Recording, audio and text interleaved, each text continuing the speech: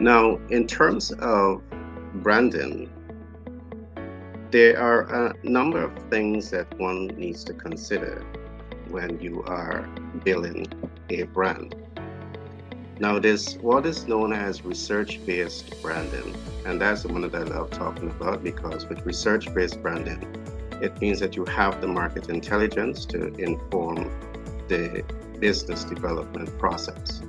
There's also what is known as the experiential branding, and this is based on some new technology, new innovation that is taking place, the metaverse. I will not go into that today.